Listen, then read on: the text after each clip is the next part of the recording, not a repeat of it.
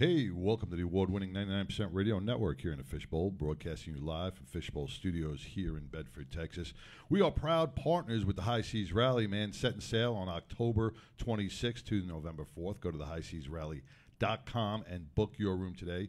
Use code number 99, and you will get $250 in shipboard credit, man. The entertainment, the excursions, everything is top-notch, and once you book your trip, you are automatically entered to win one of 4 custom-made motorcycles by some of the top builders in the country, man. Get over to highseasrally.com and book your excursion today. And what I just saw is that you don't have to pay for the whole thing now. They have a system through Uplift, and you have 24 months to pay for this. And they make all the payments very affordable for you, so check them out. And there is no reason you shouldn't be on there for 24. You got 24 months, and then just default on it, and then just go next year. That's all. That's isn't that what everybody else does? No, I'm just kidding. I'm just kidding. Everybody doesn't do that. I'm just kidding. I want to welcome my co-host 12 and Pitbull. What's going on? How are you, brother? Another great day.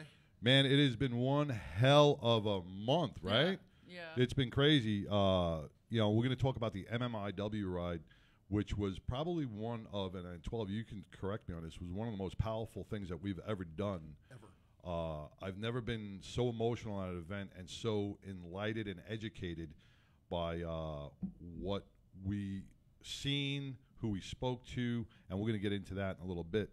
But I want to thank a huge shout out to Gabriel Joseph of the Recovery Ranger Corps, Motovision Matt Nokas. I always put an R in there, and I didn't screw it up. Paul Gregory from Spokes to Hope, man, came out there on a Paul Yaffe bike, and we found out that it's governed at 115 because the leader of the pack, did you hear about this whole thing? She is a maniac on those roads. Holy crap, Couldn't man. see the scenery going that Lorenda, man, Warren. she's a badass woman biker. We invited her to lead us from Shiprock. We rode up to Four Corners, and then pull the mic closer. All the way over from Four Corners to Tuba City, and she led that whole way, and then the whole next day. Great rider, and her bike hauls ass. It goes at least 125 mile an hour. Yeah. Well, she smoked Paul Gregory, but he found out his was limited. So. Yeah, he got to 115 and he started bogging down a little bit. But it was like there was 15 miles of nothing but straightaway, no cars, awesome. no nothing. And you could just, I was thinking of Bruce Springsteen and Cadillac, open up. Yeah. Hear them engines roar. And the scenery was beautiful. I want to tearing up the highway like a big old dinosaur. Are you going to sing? Or are you I could. I know that song. I know you do. Yeah. I know you. You're showing your age. But I want to thank Paul Gregory with Spokes for Hope, man. You were a great addition with all the people he brought. Lorenda Warren, who really was an amazing host for us, with her and Muzzy, and our escorts, man, from the Dene Riders, Greg and Billy, man. Awesome job. Yep. We so appreciate you running blocker for us and really taking good care of us throughout the whole thing, because there were, some couple of little hiccups, and they made sure it ran smooth, which was wonderful. So this was the inaugural ride. Next year it's going to be even bigger and better. So we're going to plan for 2025. Stay tuned to the 99 for details on that as we move forward to help out the MMIW. We were reading today. I don't know if you want to just chime in or if you want to keep playing Candy Crush. No, I'm trying to get. We're a little bit behind, so I'm running behind. I'm working over here. I'm working. I'm screwing you. Before we get into the ride, because that's going to be that's something we really want to take some time into. Oh yeah. Let's Pippa, why don't we talk about the Ochos and how much work you've been putting behind this, man? You've been running like a mad woman, making. You've been crazy juggling. So tell us a little bit about what's going to go on. Obviously, we had to change the venue due to space and some other things, but we got them at Knockouts, and we got that place locked down from 12 to 5. Vendors are going to be set up at noon. Awards are at 2. We have it till 5. And if you want to stay afterwards, they're going to have the UFC fight as well. Right. We got a bunch of vendors. It's turning out. We got some security as well. Right. Because I think it's important to have everybody be safe. Of course. And then Knockouts has really jumped on board on the Ochos. Yes. really been so welcoming for us that they're offering bottle service. They got bottle service. They have brunch. All right. Well, Well, bottle service. That's earlier in the day, but yes, they have bottle service. They have a sports simulator thing where you can either kick the ball or do golf, and it's like I don't know what you call it, not virtual, but that was such a girl move. Anyway, shut up. Friggin' Happy Gilmore over there. I can hit the ball like Happy Gilmore though. It's better than I can any other way. They sell cigars there. They're gonna have drink specials, food specials. Yeah, it's gonna be a good turnout, and the space is huge. Yeah, and I heard some clubs are already booking hotel rooms. Yeah. Which is amazing. Rented houses, Eternal Few, springing I think 23 they said, and they rented a what is it, a Verbo, Verbo, I don't know what it is. They rented a house, A B&B. a B&B. There you go. How'd you get Verbo out of B&B? Can you open that bottle of wine? I don't keep up on those things. Okay. Hey, yeah. Speaking about the bottle of wine, 12 and V purchased. I guess they were in their alcohol stage, and they purchased a great wine called Sideshow. So I'm going to put that right up on my crown bar, and that's just it's not my brand, but it is pretty cool that it says Sideshow. But the Ochos are this Saturday. It's right here in Fort Worth. We're going to have a blast, good time. Come on down. We've got a lot of nominations. The winners are already chosen. The trophies are made, and we're ready to go. Actually, let's just recap a little bit on the nominations. Ange, can you play that nomination? It's the Ocho video. We're gonna just show you a quick nomination video, so you can refresh your mind right after this. Refresh your mind. Hey, what's going on, everybody? Cruise Director JT, and I am standing right next to Lionel and big news, big announcement. Big news. Where?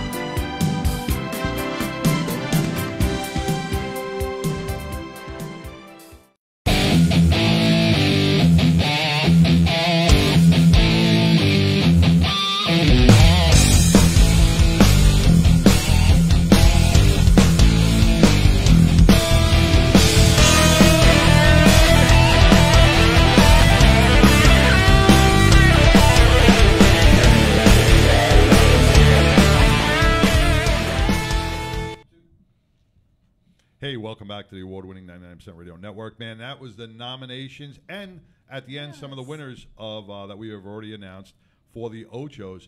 So, man, just come on out. It's going to be fun. Support, network, be part of something bigger than yourself. Think about the things that you can accomplish. Think of it as a big club meeting and just hanging out, and enjoying your brothers and sisters, having some good drinks and food in an amazing place. And there's hookahs. There's hookahs there. Yeah, well, it's on 420. Oh, okay. So I mean, they're not I've like never fun been hookahs, like but like they're hookahs. they're not fun hookers. Hookahs. Hookers. Hookahs. All right, it'd be Yeah. better if we had hookers. No, it would not. Well, You know when you get home, that kind of really you know ruined when my you get whole- home, They're Tigger's way gonna off kill track. you, You right? know, that kind of really ruined my whole segue to say this show is all about the ladies. I don't want to say hookers and ladies are the same thing. Hookah. Oy vey. Oy vey. Oh man. So let's jump right into the MMIW ride. And Ange, if you could just bring up that other video. It's just a little quick recap of our ride this weekend. So, man, tell us what you think.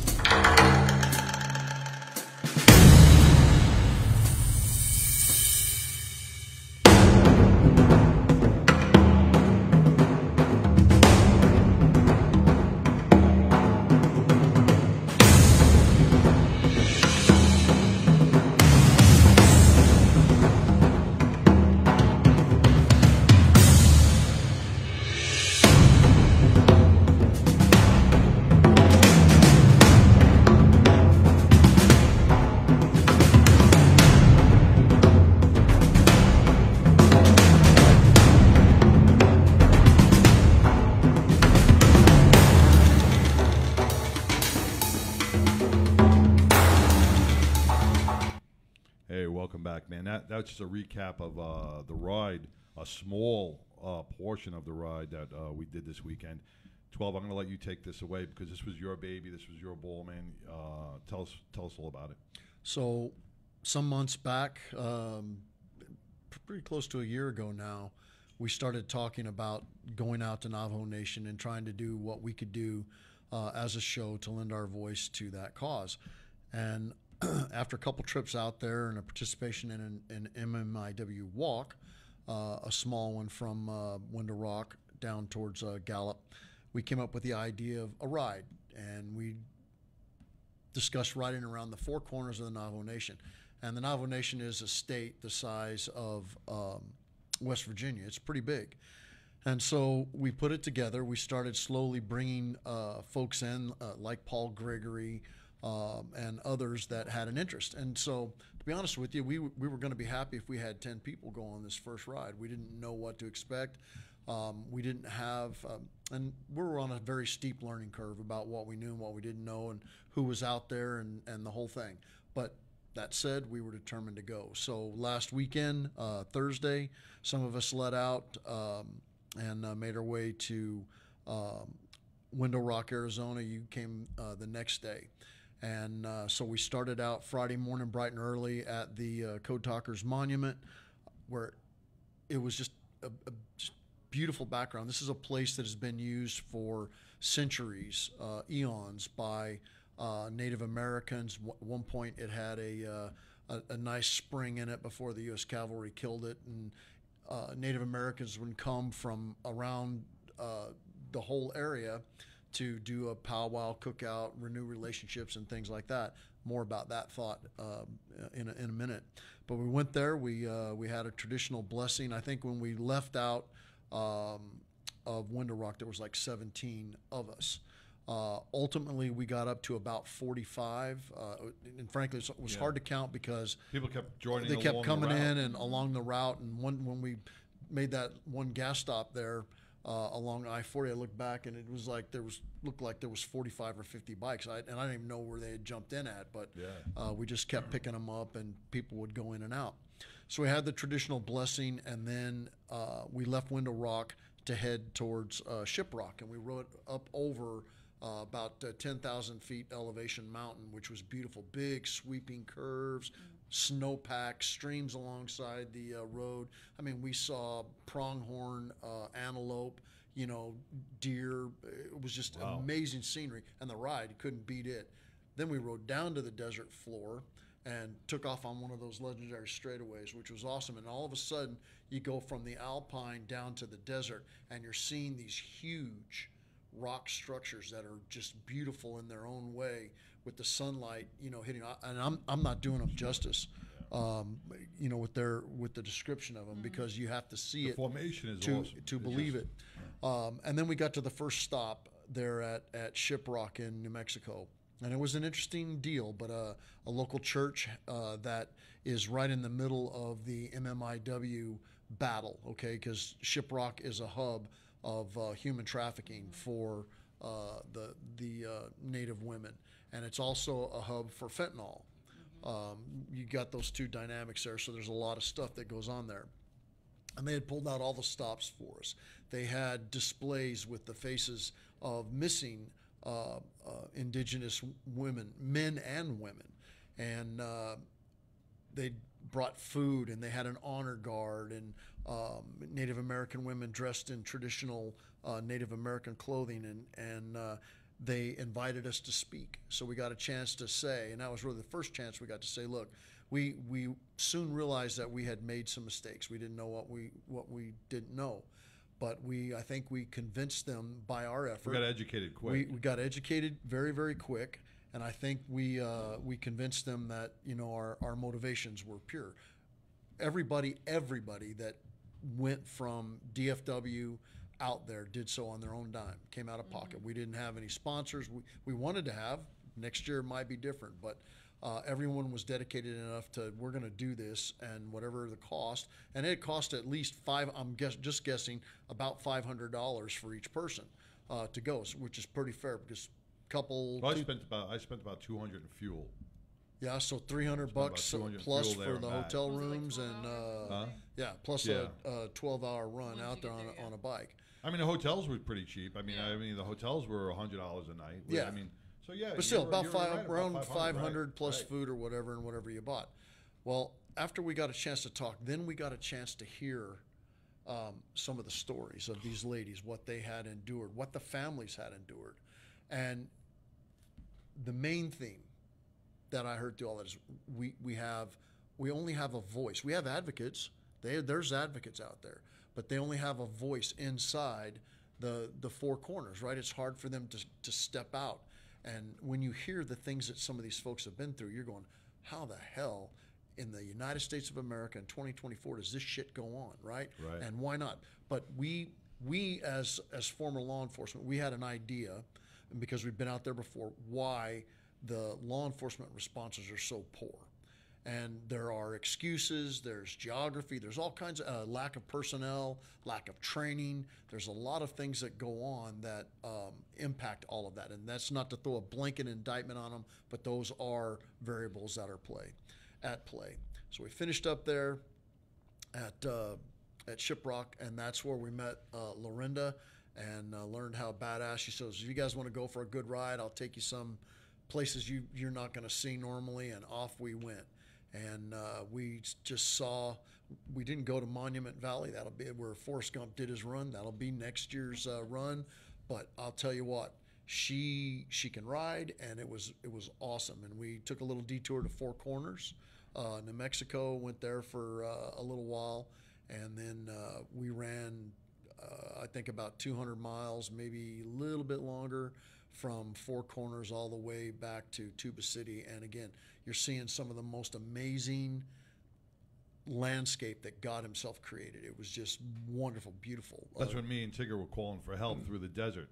We were like, yeah, that's when you were. Because we were meeting him in Tuba City, and we were cutting through the desert, through the nation, and because we were supposed to stay on 40 the whole ride, and we got turned around. We got off back, and all of a sudden I'm like, oh, I know this road. Like, I know this road. Because we were there. I was like, this looked familiar. So we start going through there, and now we're in the desert. And we're just going, and we're losing our GPS signal. We're losing everything, and Tyrus Tigger's going, remember that movie Breakdown? Remember that movie Breakdown? I'm like, shut up, and we're going on, even going through the reservation. The turns and going up, we were about there's no cell phone service. Yeah, and we were about 7,000. I know you guys weren't replying to my text messages. I was a little pissed. Well, that's because I was not allowed to take two hands off the wheel. We were about 7,000 feet in elevation, and we're going around the mountain, and there is no guardrail, and it looks like a bad YouTube video where you're going to go off the cliff because. And Tara's sitting next to me. She's almost jumping in my seat. She's like, move over, because as you get closer. And you just see these straight down cliffs going, and she's like, we're going to die. She's like, we're going to die. No one's going to find us. No one's even going to know we're out here. I'm telling him, when we finally got cell service, I'm like, yeah, I'm on 191. There is no 191. I didn't know where the hell we were. You I noticed didn't even know what road we were on. You noticed she came back with no hair, Yeah. right? The aliens took it. They shaved them while they were doing their examination. But just so you know, out there, cell phone service is very sketchy, and it's a different country. Yeah. Okay, that's a sovereign nation, so they have their own setup. Many people, and we saw many examples of it, still living with dirt floors, no interior plumbing, no water. I mean, not just toilets, but water. Yeah. Right? You have to rely on outside source. Heat is done by wood. You just cannot imagine this. And then when you start looking into it, you learn all the factors. You begin to see all the different influences that are going on out there at just that reservation. And I did forget to say that it was at Shiprock that we met Muzzy, who is a very dedicated MMIW advocate, and she took us to school. Frankly, her and Lorinda both, and we hold no ill will about that. We appreciate that you guys have embraced us the way you did. You taught us things we need to know. We got lots more to learn, but we're on the right path now, I believe. But you know, looking at the landscape and the law enforcement presence that's there makes the Navajo Nation a prime stomping ground for criminal activity, and people take advantage of that. So you do have the cartels, and you do have the criminal element that know that the chance of being caught or the chance of being, going under the radar is it's so easy. And the women and the children in there, when we spoke to Motovision Matt, I was off base on, I thought there was about 1 million people missing and held in sex and human trafficking.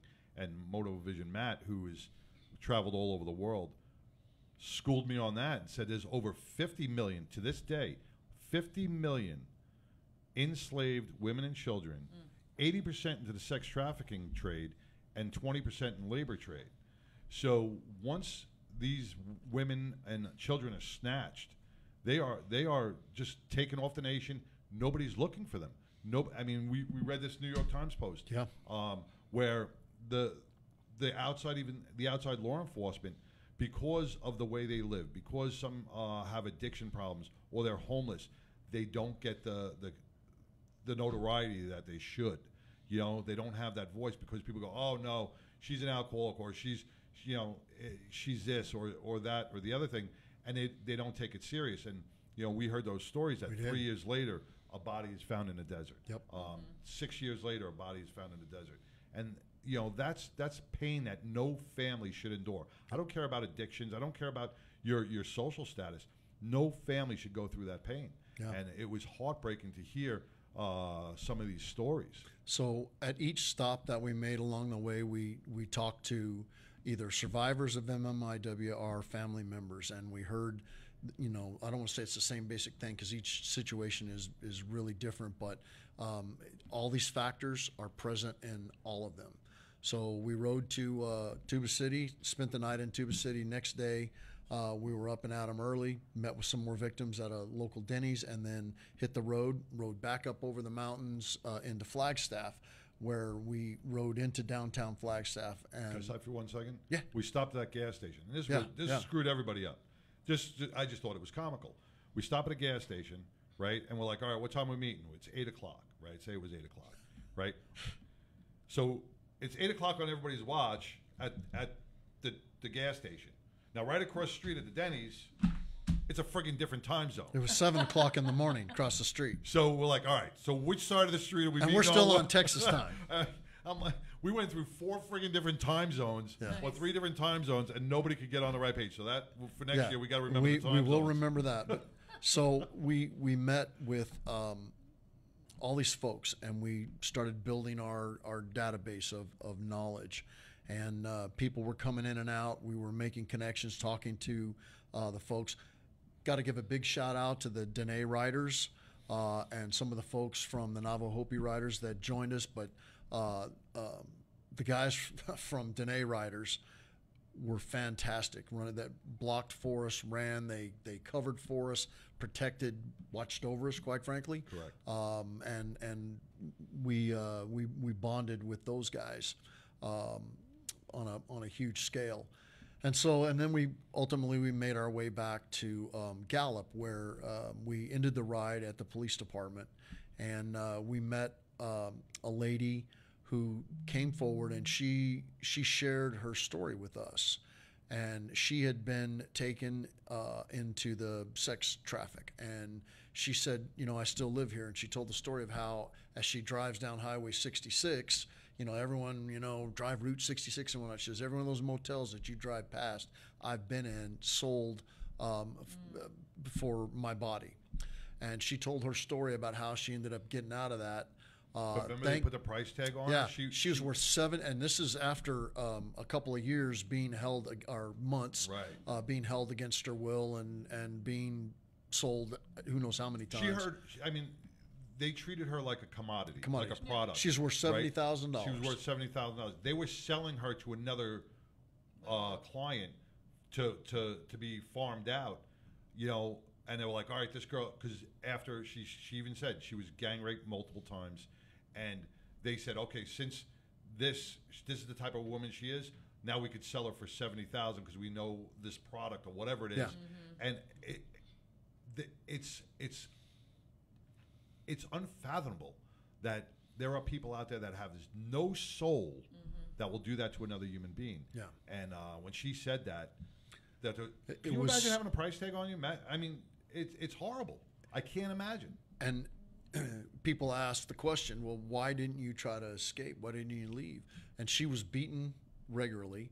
Her family and children, she had children from a previous relationship, and she was groomed, by the way. I left that out. She was groomed for this person that she trusted, began to trust, and who fooled her into trusting him.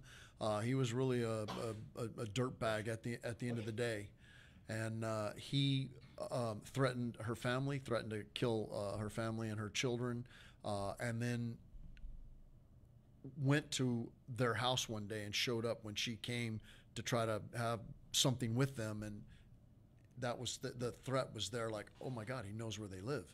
And they're in the house right now, and he's just smiling, looking at me going, you try to run, I'm going to kill him. This is your last chance. This is your last chance. And if it were not for a resolute female police officer out there who wouldn't take no, who did push things, okay, she would have been sold and out of the country, and probably to ultimately be disposed of. But she got beat up really bad for trying to leave, and some neighbor heard the screams, which initiated a call to law enforcement. A female showed up. He answered the door, and this had happened before. It had happened several times, and he'd always been able to talk his way, charm his way out of it. And the cops were lackadaisical in their response. They didn't push it. This female didn't do it. He said, "Oh, she's in the shower," and he had warned her, "You go in the shower, turn the water on. Don't come out till I tell you."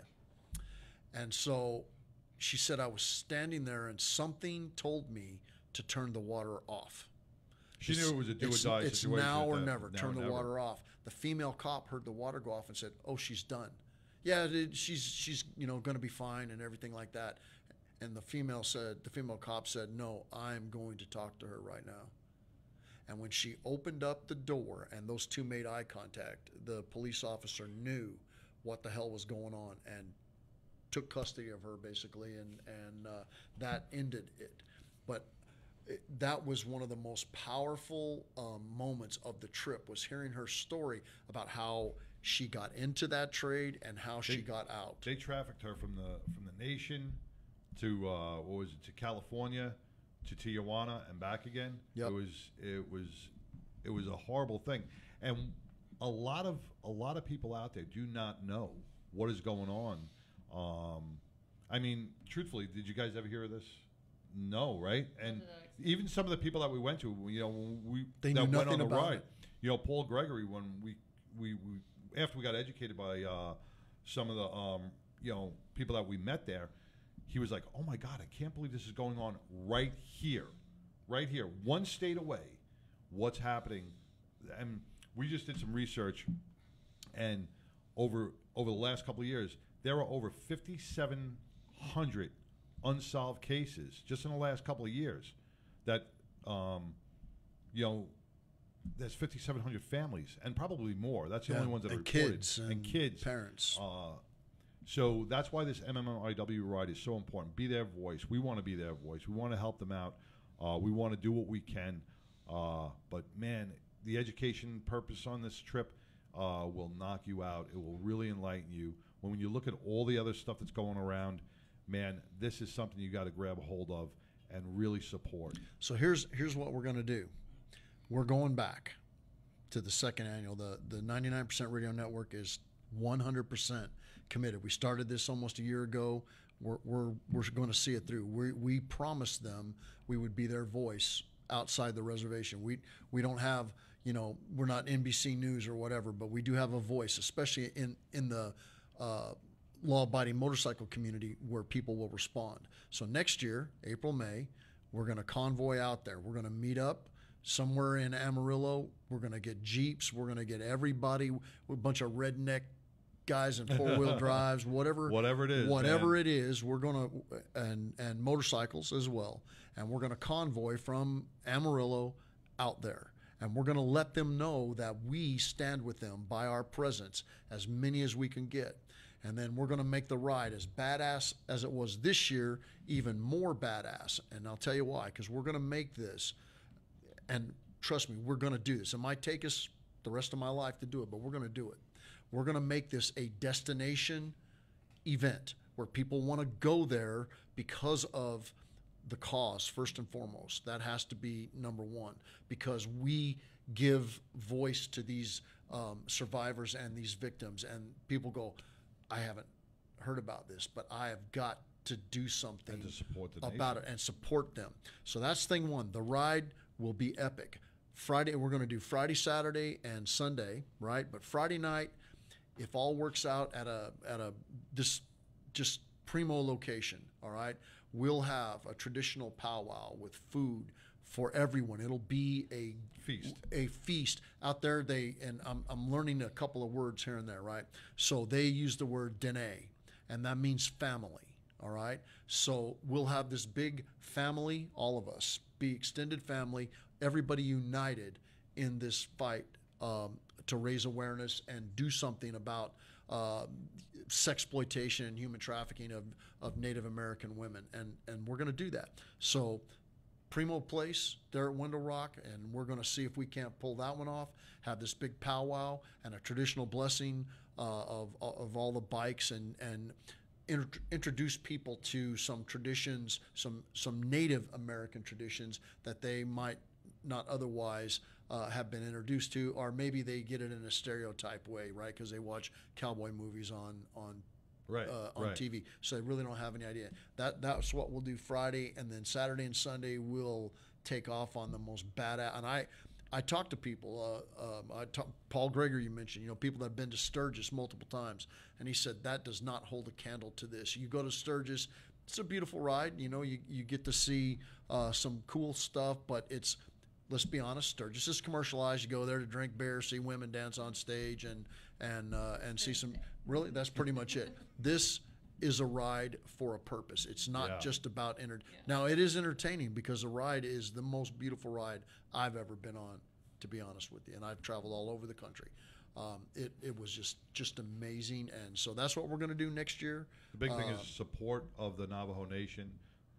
Let them know that their voices are being heard. Yes. Let them know that they are not disposable. They are not savages, as they claim. The way the American people look at them, and let's change that stigma, and let's unite with them, and do our best to know more in 24. And we started here on the knowledge base, and we're here. Yeah. And now we have to go down to here, but we have the right people in place to help us do that. We have formed a ride committee for 2025 with the folks that we met out there, and I think we, if nothing else, we earned their respect. They might think we're ignorant outsiders, because we are. Right. Really, if you get down to it, we are. But we're willing to learn. We're willing to put in the time and the effort, and we talk about it on the show all the time. The 99% Radio Network makes the effort, not the excuse, in order to make a difference. And then the one other thing, we can't do everything. Is there ever one other thing with him? Yeah. Well, we can't do everything, but we can do one thing. And this is the one thing that we can do, and we're gonna be committed to that. So that was, I think I've wrapped up. You pretty done? much. Yeah, Woo. I'm done. Yeah. All right. So once again, this is all about the ladies. You know, we started out the show. The MLIW is all about the ladies and the children. But we are going to take a quick break, talk about the High Seas, quick commercial for the High Seas Rally, and we are going to bring in the ladies of the Litas. And wait, don't go yet, because she's got to pee so bad. I know she's got to pee so bad. We're going to just stay on here for a couple more minutes. All right, break it, Andrew. We're good to go. All right, we'll be back after that. Hey, what's going on, everybody? Cruise Director JT, and I am standing right next to Lionel Gammon of Law Tigers. And big news, big announcement coming. Big news. Wait, big news. Okay, Cruise Director. Where's Cruise Director? We have big news. Big news. There it is. All right. Coming to the High Seas Rally in 2024. 4 builders, 4 bikes. Lionel, what does this mean? 4 builders, 4 bikes. You get a chance to win 4 in 24. High Seas Rally and the Law Tigers invited 4 builders to build each and every, 4 of you, a custom motorcycle. So we have Xavier, of course, of Providence Cycle Works. You guys know Xavier, love him. He's given nights for 2 years in a row now. And Xavier's helped us bring some of his friends. So we have Magic Mike from Magic Mike Designs in Vegas. We have Pat Patterson with Lead Sled Customs out of Ohio. And then Rick Bray, RKB Customs out of Fresno, California. So these 4 builders have agreed to build us 4 motorcycles, fully custom. This is no run-of-the-mill regular OEM bike. This is a fully custom motorcycle, and you can win them. Absolutely. So right now, the way we've been doing it is you have the chance to win 1. Not anymore. It's 4. 2024, win 4 in 24. So all you have to do is be on board. No need to buy extra tickets or anything like that. Just book your cabin, make sure you're on board in 2024, and you will be entered automatically to win 4 custom motorcycles. Now, make sure you follow the journey on social media. These bikes are going to be debuted at Daytona Bike Week in 2024. So stay tuned, and like I said, just make sure you are on board the ship. That's it. Big news! See you on board, everybody.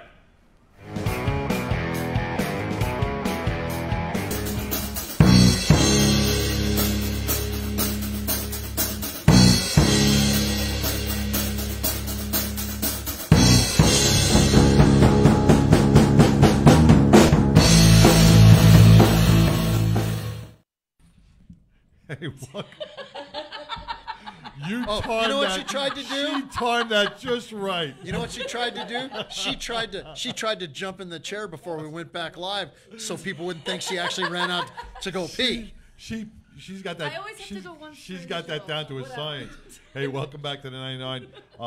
Once again, it's all about the ladies. We are proud and honored to welcome the founding ladies of a couple of different chapters of the Litas, right? Litas. I don't want to say it off base. So we have Denton, Dallas, and Fort Worth here, right? Right. Ladies, please introduce yourself because I'm really bad with names. Hi, I'm Sunshine. I'm with the Dallas Litas. I've been there since 2017, and I've been riding for 27 years. Wow. So I love to encourage ladies to get out there and do things that they have never done before. Love it. The more, the merrier, because I have never had so much of a network of ladies, of so much empowerment and control. I mean, it's just amazing, and I'm so excited about our International Female Ride Day on May 4th. All right. Just share that one down. That way we'll share this. Me and you will share this one. Okay. You share those. Hi, I'm Sonia, or Blow Pop. There's a story. There's definitely a story behind Blow Pop. See, Sunshine, all right, the blonde hair, the sun's coming in. Blow Pop. It's because I always have a Blow Pop. Oh, okay. Everywhere I go. You keep telling In fact, yourself. I keep looking. You know, they say you don't choose your road name, the road name chooses you. Very true. Jana.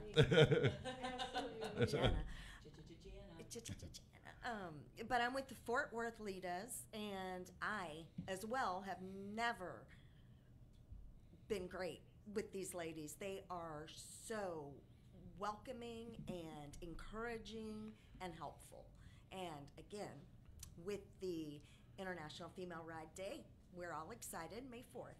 Now, you just before we went on air, you made a nice purchase, didn't you? I did. I Yeah, did. and I guess you're asking for forgiveness now, right? Because you just said, "Screw it, I'm buying it." He forgave me very All right. much so, because now he gets to ride, because his bike's in the shop getting painted. So you bought a brand new street I bob. bought a new 2023 yellow street bob.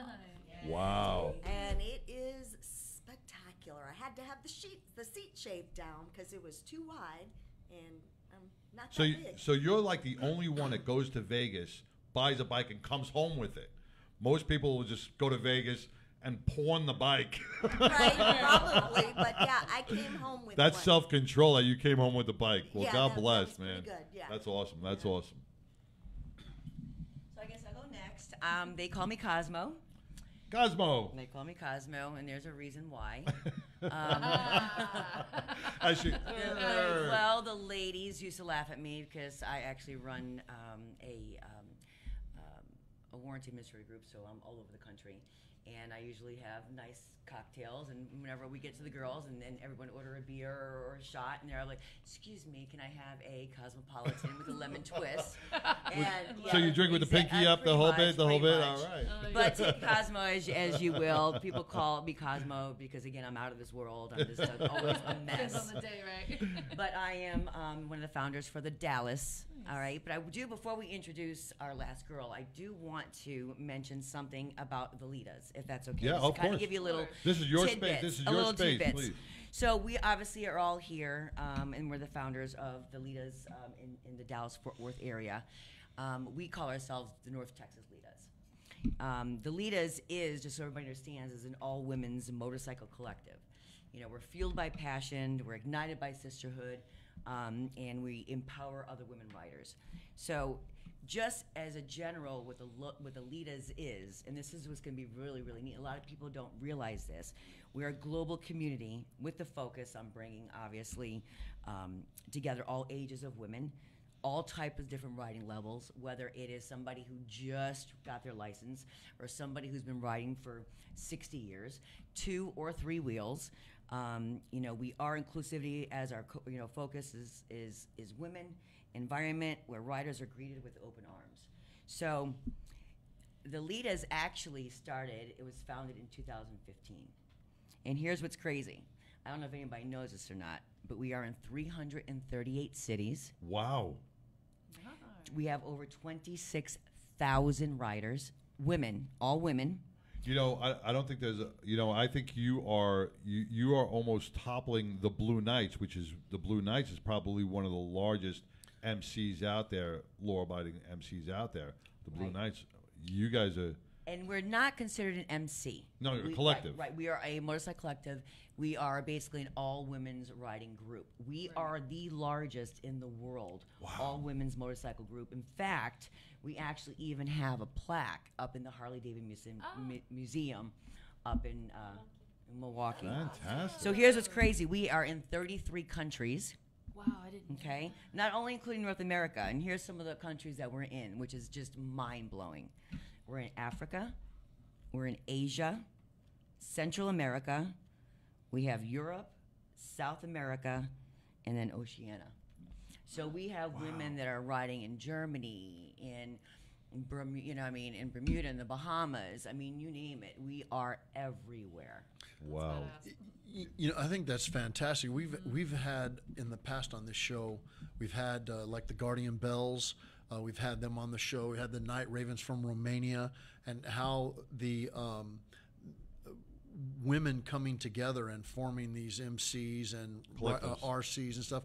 It seems to be spreading. And just a personal observation, I didn't have, I guess, probably any experience riding with a woman until this past Until she weekend, blew right? you away on the road. Listen, yeah, but We get looks though. but bet, I I'm bet. going to tell you, she had such self-confidence, right? And I know you ride too. We haven't had a chance to ride together, but Lorinda Warren, the Native American lady that woman that led us around all of it, she had that command presence, like, hey, okay, this is what we're going to do. I got my 2 guys, and she had her 2 guys that were there to, first off, they were there to like keep an eye on her and make sure that, we were square. They were looking after her. But after that, they were there to help us after we earned her trust. But she took control of that ride. That lady could ride. I had, and you know how it is when you ride with certain people, and when you're in your, like with your club or whatever, you have a place where you ride, and you get comfortable riding next to certain people because if this happens, they're doing that. If that happens, they're doing this. And then you get next to a stranger in like some of these group rides, and you're doing the snake thing. You're back and forth. You don't really know. We didn't have that problem. I mean, this is a woman who is confident, and it kind of, to be honest, and I don't think I'm a chauvinist or anything like that. Just don't have any experience about it. No, so I had something. Were you being a smart ass? Something in my throat. Okay, but it changed my perspective because she was so strong. Of a leader, for one. Clearly, she was a leader.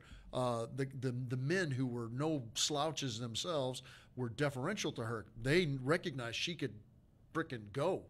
She knew how to handle that bike. She knew how to ride. She wasn't unsafe, even at 125 mile an hour. She knew what she was doing, and I was like, watching her ride. I got a chance to ride alongside of her for a while. Felt very comfortable. And what? Nothing. I saw that. I saw you blink. On a Twitch. I saw you blink. Are you in on that too? We're talking about his eye. Go ahead. What were you blinking for? No. Well, they say statistic-wise, 1 in every 5 riders now are female. Yeah, I didn't know that. that. The one thing I do want to touch on, Cosmo, that you said, is that it's open to all levels of experience, and I know, like in with men, we'll always try to outprove each other. And we never want to show, we're not that great with this, that. We always want to, be able to keep up. And tell me if I'm wrong, but in the female clubs or collectives or riding, it could be a little intimidating, right? So you guys embrace that, and I think that's great that, because men aren't going to be like, all right, let's do this. They're going to be like, just suck it up and let's go. You guys will embrace your other female riders and say, all right, we're with you. Let's take it slow. So I like that it's open up to all levels of experience. That's great. So I'm Nina, the Negotiator Brown. The Negotiator. Yes. And how'd you get that name? That sounds like a what is that movie? Yeah, it sounds like Nina Brown, the Negotiator. Or one of the judges, one of the judge shows. Negotiator. Love it. Well, I'm a co-founder of the Denton Litas, and to kind of touch back on what you guys were talking about earlier with the ride, I started out with the Muckleshoot Police Department as a tribal officer in Washington State. And so with my background and my experience, I can definitely tell you everything that you guys are discussing, learning, and sharing is extremely important, and it's spot on.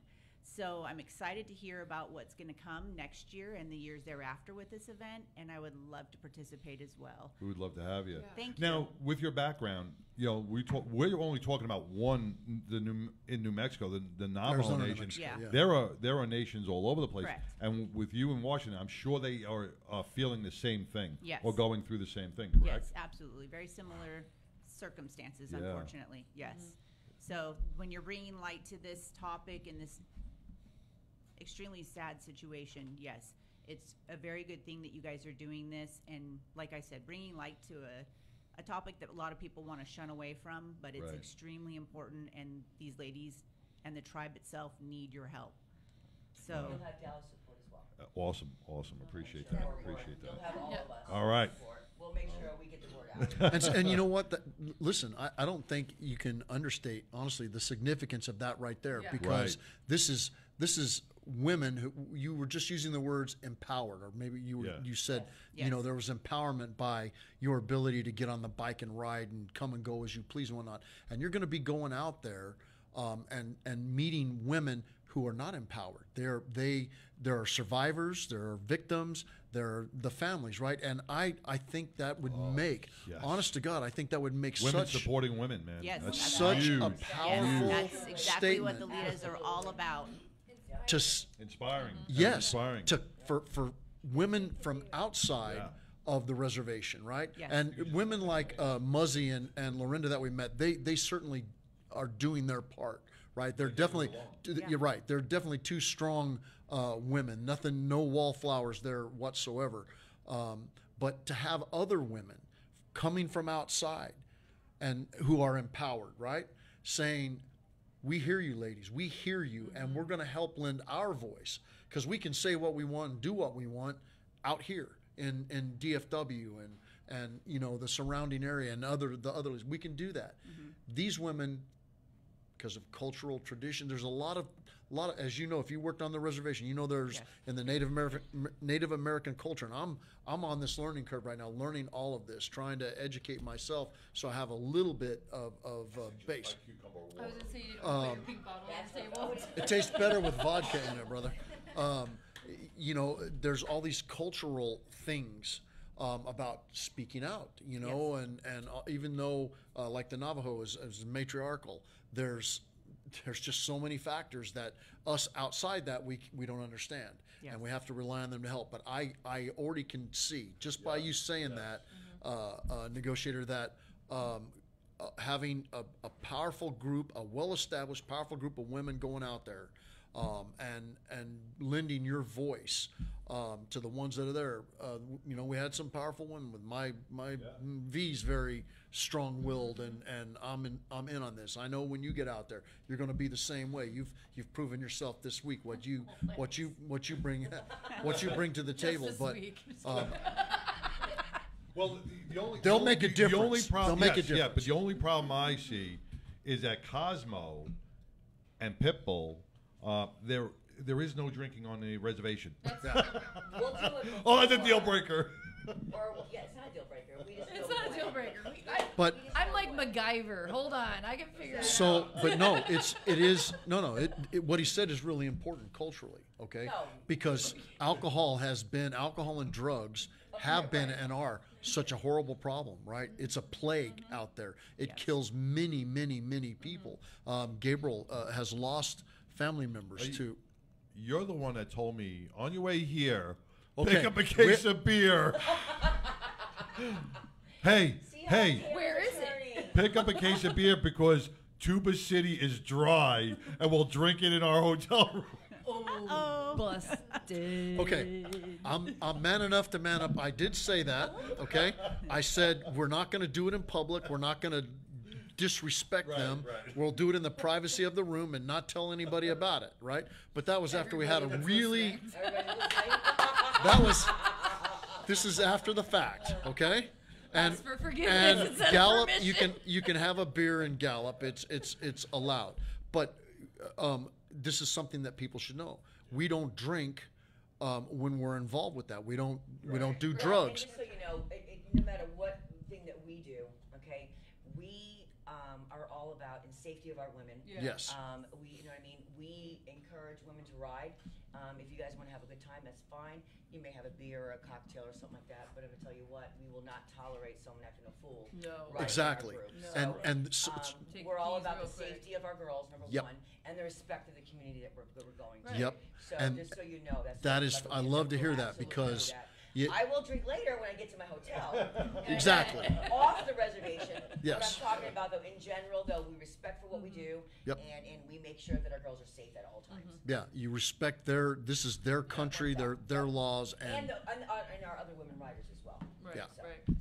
And me personally, I have always heard of these things happening, but I didn't really know how I could actually help and contribute to that cause. So hearing about this ride really really makes me feel that this is something that I could definitely help in. Yeah. So.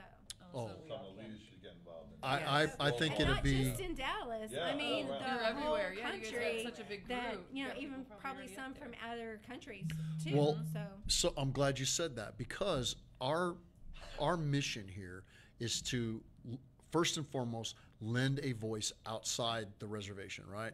And if you take what we've said, just what little we've said today, and then you go home and you start educating yourself about MMIW, right? And the whole, you talk to Motovision Matt Nokus, who literally travels around the world trying to expose these human trafficking rat lines that lead to Dallas. Dallas is a hub of human trafficking, right? It's a huge hub. A lot of women get funneled through here, get held in homes all around here, and we won't take the time to go into our experiences. But if you educate yourself on that, and then all of a sudden you start talking to somebody who starts talking to somebody, going, "Why in 2024 are we letting this happen? Okay, why aren't we holding these assholes that do this accountable? Who's going to stand up to them?"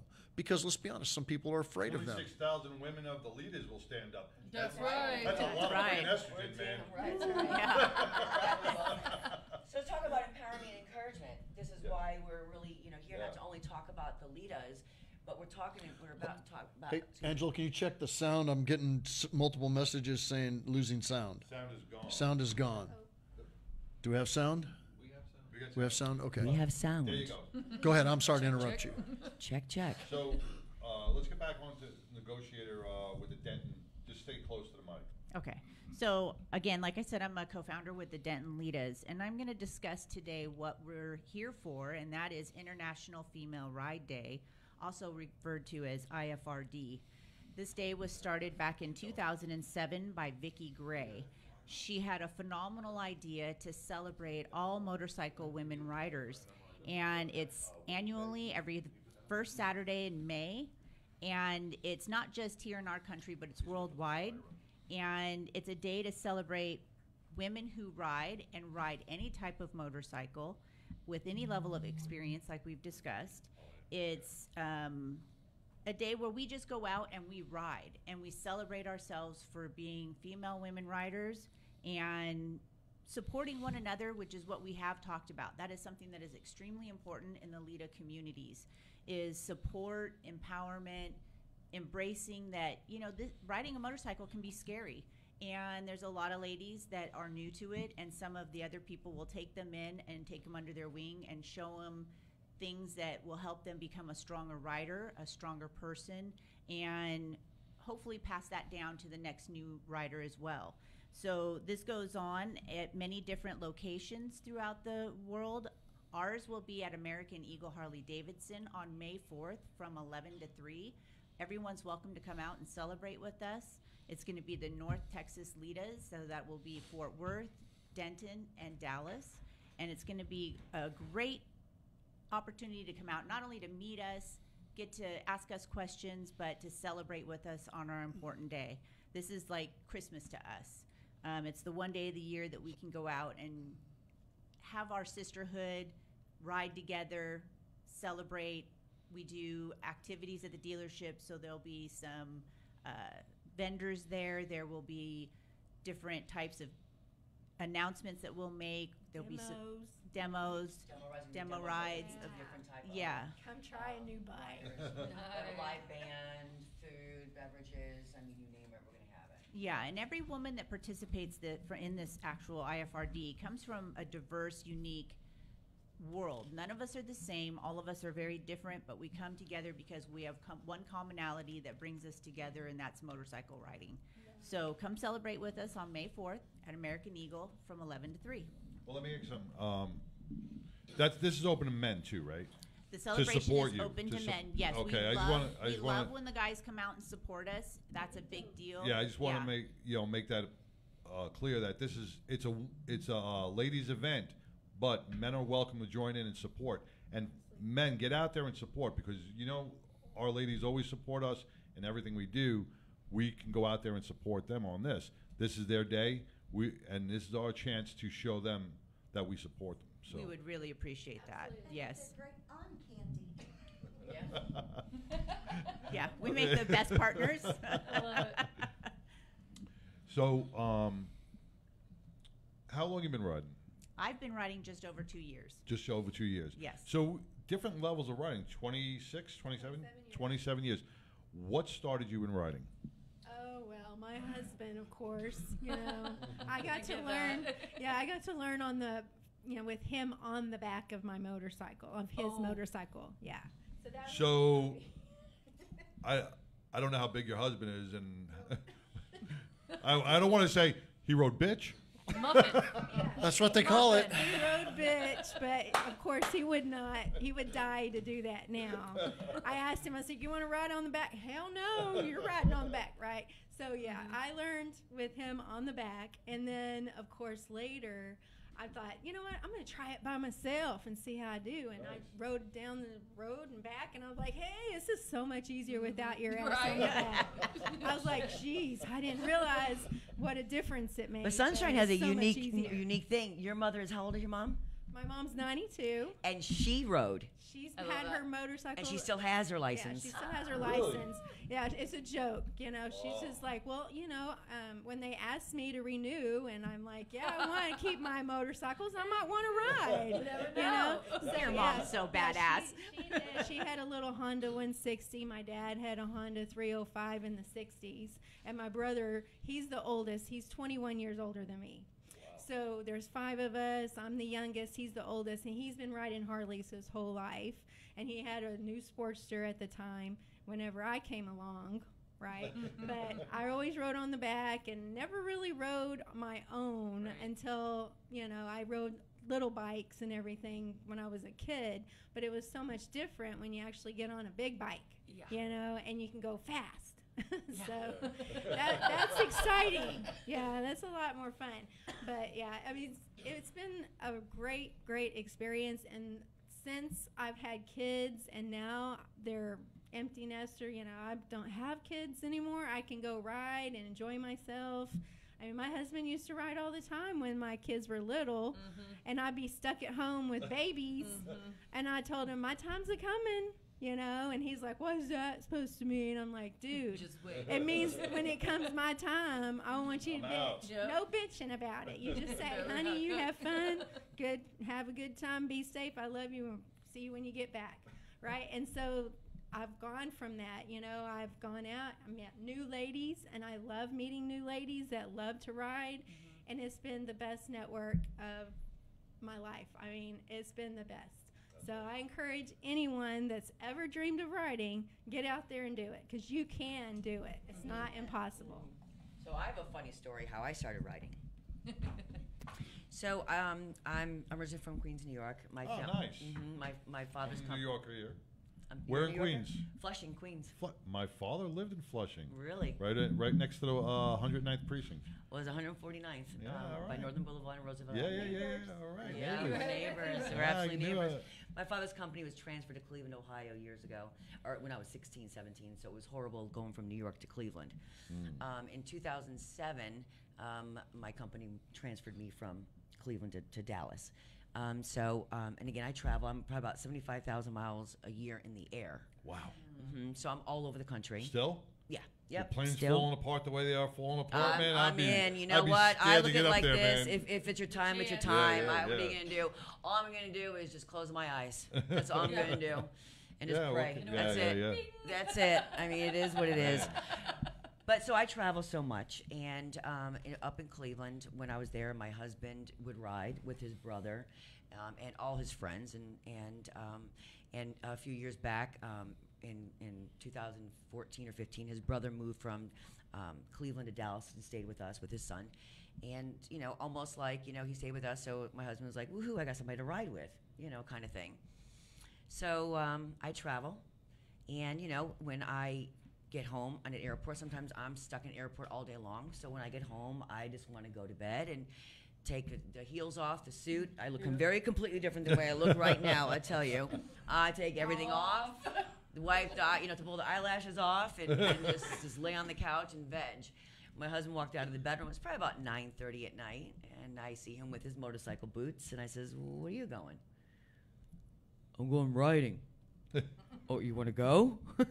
First of all, I am not going to go looking the way I did, right? I still have to be kind of, at that moment, that time, I have to look, cute, be on the back of that bike. And I don't know what got over me, but I said, you know what? Just go. Because here's what's going to happen. You go ahead and go out. As soon as you walk out the door, I'm going to sign up to learn how to ride a motorcycle. I'm going to get my own motorcycle, and I'm going to get my own girl gang, and you're going to wish you were riding with me. Yeah.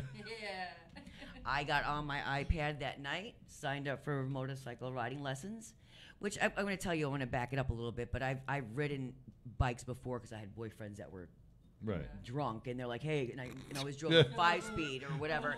It's like, I'll tell you how to ride. So, and my daughter's been riding since she was 5. My daughter's now 31 years old. You know what I mean? But she's been riding, so I'm like, you know what? I'm going to do it. So, yeah. Next thing you know, I bought myself a 2001 Fat Boy. It's a 5-speed, carburetor, heavy bike. White wall tires, beautiful. Cadillac. I loved it. It was... yeah, I thought it was a Cadillac. Everyone thought I should get something, really light or a Sportster. Well, I'm 5'7", and I just don't. I feel like an oversized, circus bear on it. So I just couldn't do it. Yeah. So I got this, and I learned, and I'm going to tell you, and I tell all the women everywhere I talk to, I can't tell you how many times I dropped it. It's not if, it's when. I've dropped it, but I've never dropped it riding. It's always been turning in a parking lot, or I forgot to put my feet down at a stoplight. All of a sudden, I just go sideways. I looked up the women groups in Dallas, motorcycle groups, and I found the Litas, and this was in 2017. And I joined, and these women taught me very different the ride than my husband and his brother. I actually learned hand signals and laws and rules, and this is how you ride in a group. And I remember crying on a highway because, again, I live in Dallas, and I was scared to death. And so I would always go to East Texas, or Denton is who I would ride with all the time, and Fort Worth. Riding through Dallas is scary. It's white knuckle. So I'm going to tell you, how many years later, I have now another motorcycle. When I turned 50, I bought myself a brand new 22 Road Glide Special. I did it for myself. I said I bought it, so now I got 2. It's like now of his obsession. I probably have over 60,000 miles underneath me now.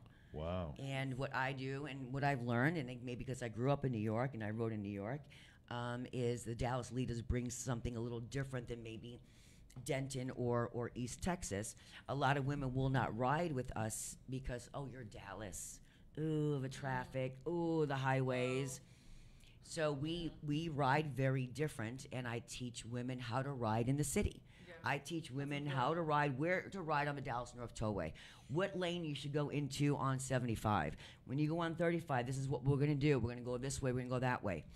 In Denton or Fort Worth or East Texas, when you have group rides as a country, they're all together. In Dallas, when we have rides, we maybe have small groups, 5, 5, 5, 5. There's no way all of us are going to get on the Dallas Tollway together. Right. So we teach other women how to ride city, which is very different. And you bring up a great point, because a lot of people do not know the difference it's a big between city difference. riding, and we see it all the time. Even with guy clubs or rides, everybody's trying to stay together through the city, and it's just not feasible. It's not. It's an impossible feat. The chase car back there going, what the hell? Yeah. unless you have an escort, and things. It's even tough. Exactly. Yeah. Yeah. I've been riding for a little over 2 years. What made you? Basically, my husband knew that all the kids that we had 5 kids, blended family. Our youngest started to get to senior year, and he thought, my wife is a go person. This is not going to be a good situation for her. She has a very supportive husband. Yes, and so for my birthday and our anniversary are 2 days apart. So he bought me an MSF course while I was rehabbing from major back surgery, actually. And Wow. I kept watching Norman Reedus, riding with Norman Reedus, and thinking, when I get my back up to speed again, that's what I'm doing. I'm riding all over the place, not just locally, but I want to ride everywhere. And so he bought me the course. I had never even ridden a motorcycle. I'd never ridden even in the back of a motorcycle. So I get to the class. I'm very intimidated, but I thought, okay, I'm just going to watch what everyone else is doing, and then I'm going to do that. Except if they fall. Yeah, except if they fall. So I didn't fall, and I did pass the class, and I went and got my endorsement on my license the very next day. I had talked my husband into buying me a motorcycle before the class. And so he bought me a 20 Softail and Softail Classic. And that night, I went out and rode around in the church parking lot. And he said, I knew you were going to take to it right away. Then he says, do you want to go home? And I said, no, I want to keep riding. He said, okay, well, I'm going home. I said, okay, that's cool. I'll ride by myself. Deuces. Yep. So and that's where it all began. And in 2 years, I'm sitting at probably 26,000 miles. I've ridden several states. I've gone to Kansas to North Dakota in one day. I just got back from Arizona. I've been to Kentucky. So, yeah, I'm starting the big picture dream. I'm starting it now, piece by piece. That's amazing. Yeah. That's amazing. And the experience, obviously, when you first started riding with the Litas. I mean, I guess that because me and Jamie have been around. Just bring the mic. Litas. Just bring. Sorry. Yep. No. Me and Jamie have been around. Jamie's actually considered one of the OGs of Dallas. She started right when the Litas started in 2016. The Dallas Litas. It was the first Litas in all of Texas. Dallas. What now? You've been all over the. Where did they originally start the Litas? Well, the founder's from Utah. Utah. It's Utah. Started It's from in Utah. So it started in And Utah so- and it spread. And Yep, it spread and it's just worldwide. spreading like crazy. So because of Dallas, Denton came, Fort Worth came, Got it. Houston, you know what I mean? So it kind of branched Austin, and it really has branched off. But you rode with us, and again, being a brand new rider with the Litas, the same thing. I think you had a great experience. Oh, absolutely. Can tell you right now, I have a handful of ladies that took me under their wing immediately, literally showed up to my house and said, we'll help you get your motorcycle out of the garage and down the driveway if you need us to.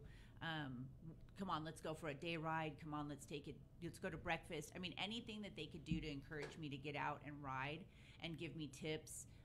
Hey, when you're at a stoplight, leave it in first gear. Always watch your mirrors, so you need to pull out if somebody's not stopping behind you or whatever the case may be. Just really embraced me as a new rider, and understood the fact that this was a passion that they could see in me from the get-go, but it was so new to me that they really just helped me flourish in that area and didn't make me feel bad. I too dropped my bike many a times, twice in one day, in fact. On one of my Dallas rides. Yes. Through Dallas downtown. And I will tell you, bouncing around the parking lot of a gas station hurts, but your ego hurts even worse. Oh. So they teach you how to pick up your bike. They basically are like, hey, it's good. We all do it. Keep your chin up. Let's do this rest of this ride. And, it taught me a lot. It not only showed me that they were supportive as women, supporting women, they walked the walk. It wasn't all just talk. It's beyond that. You grow phenomenal friendships in this motorcycle riding community. Correct. A sisterhood, yes. So I have not only just ridden with these ladies, but in times of need, I've called them up and said, hey, this is what's going on. I need to talk. Or, hey, I'm thinking of going on this ride. Y'all want to jump in? So it's just been a really big community of just love of women. And, that's hard to find in this day and age, especially. So different. And we all come from different walks of life, but yet we all embrace each other's differences and really just want to see everyone do well and ride and be happy and have fun. Have fun. Really, that's what this is all about. Right. It's your turn. You've been riding, girl. I started. Just bring it closer. Bring it closer. I started when I was 19. I do need a high chair. You need a booster seat on your bike? I do. Well, I have, as my husband calls it, a shortster. That's what I have. That's Badass Brutal Betty. That's my baby. But I started when I was 19. I was that stupid girl on the back with my little Air Force dude that I was in the bikini and the Keds going 120 down the road. Oh, okay. So I was that stupid girl, and then I actually graduated to the riding, and I did it for 4 or 5 years, and then I stopped, had the babies, did all of that stuff. And in 2020, I think it was, I was at Strokers, and I saw Betty, and she yelled at me so loud, I told my husband, I said, that's the one. And by the next week, I had her. And then I decided to put new bars. I had her custom painted, everything. So she's I love to fabulous. hear this. You know, it's just right. You hear like it's like with the ladies just talking about. I put new bars on new pegs. I had I chopped the seat down. It's wonderful to hear that you guys have so much passion for and love for what you do, man. Because you usually hear just guys talking about like I chopped it here. I did this. I brought this in, and you're just like, it's so cool. So usually when we bring clubs or groups in, we always get an explanation about what the cut represents, like how, what does that mean to you or whatever.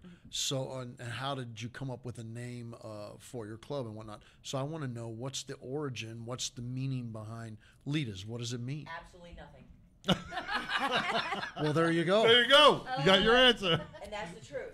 Yeah, That's the truth. my Facebook my name is Sonia Lita, and it's been that way for 12 years. So I think it's kind of ironic that I ended up writing with the Litas. But I have a little 7-year-old granddaughter. She is my ride or die. She is don't let her know this, anybody know this, but she's my favorite. So I recently bought her a helmet. I bought a harness.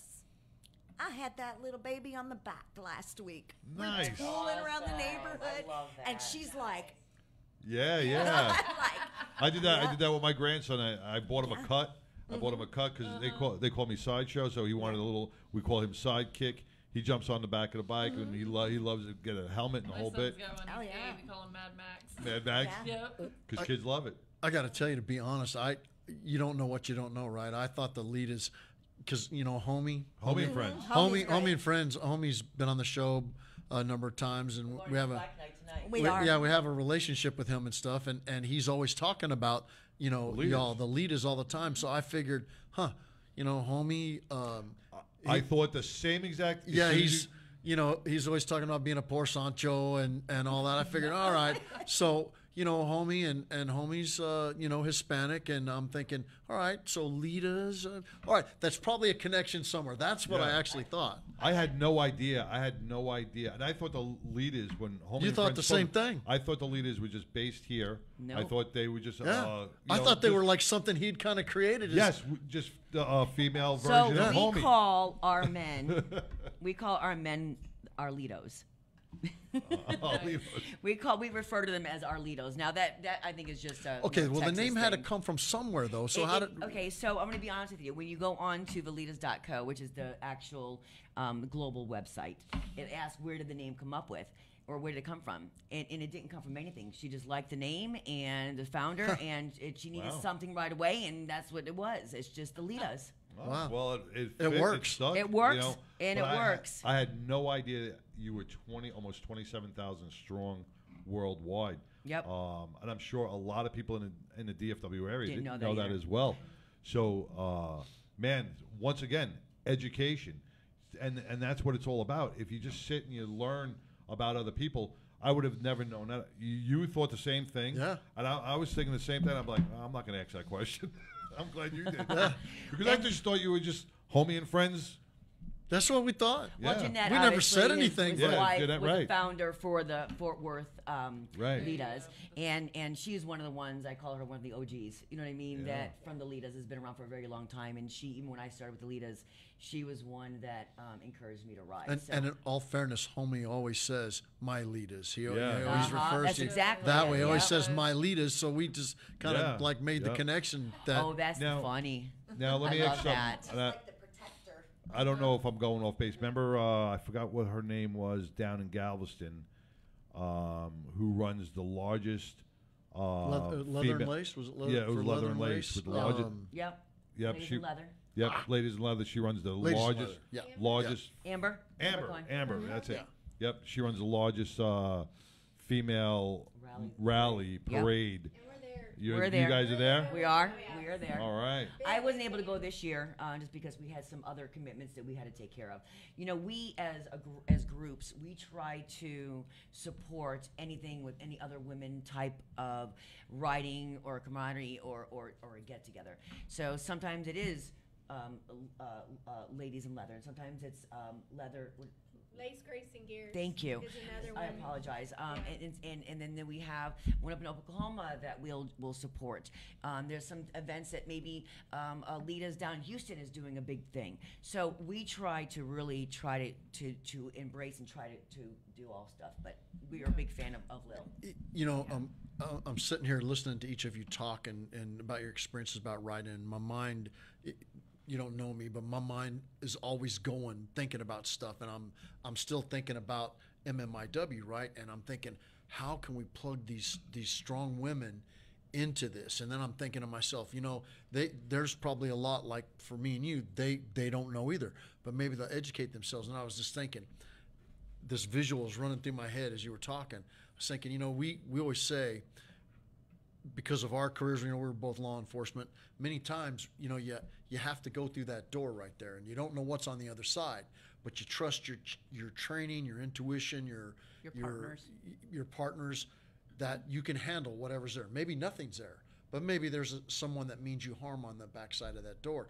So I had this visual in my head of you guys coming into this ride, being a part, and figuratively kicking that door open. You don't know what's on the other side of that door. You don't know what you don't know, but you know something there, and you know it's bad, or you wouldn't be there in the first place. Well, how cool would it be if an all-women group led into Window Rock, right? To show support, leading that convoy, because that's women Yeah. supporting women, man. Yeah. You get all the leaders from all around.